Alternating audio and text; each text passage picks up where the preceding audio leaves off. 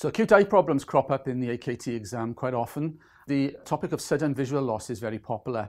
So I'm going to go through 6 topics with you today: giant cell arteritis, amaurosis fugax, retinal artery occlusion, papilledema, optic neuritis, and retinal detachment.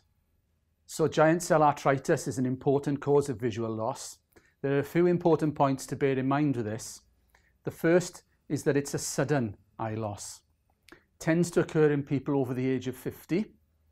The important investigations are the ESR and the CRP.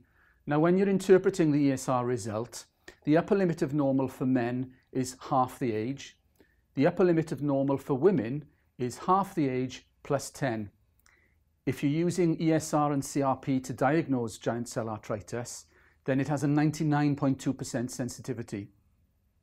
The full blood count can also give you important clues with giant cell arteritis.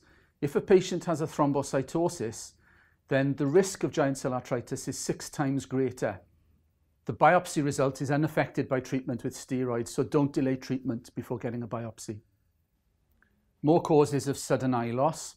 If you're sitting an exam, amaurosis fugax is another possibility in the exam, and when you're trying to work out the diagnosis, think about the risk factors because these are really important.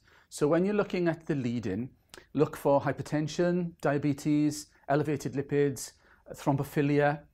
Giant cell arteritis can present in a very similar fashion.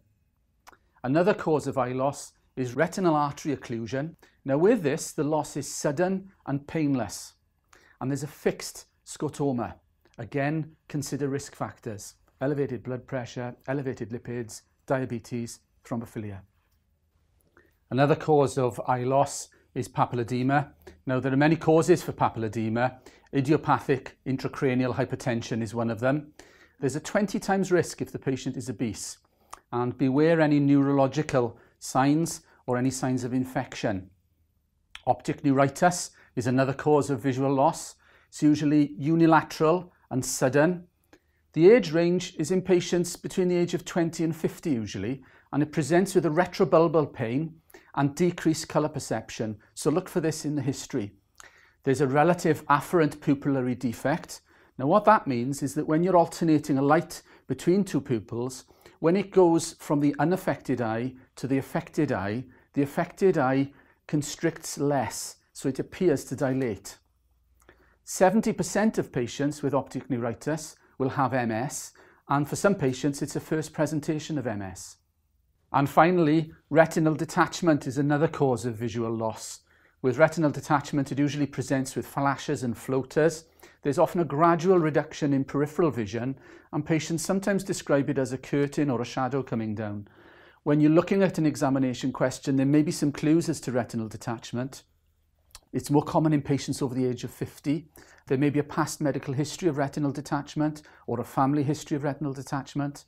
It's more common in extreme myopes, and it's often seen in association with a history of recent eye surgery. So in recent feedback from the Royal College of General Practitioners about the April 2016 AKT exam, they mentioned eye problems as an area of poor performance. We've listed a few common causes of visual loss, and these have come from a reference from the Australian Royal College of General Practitioners.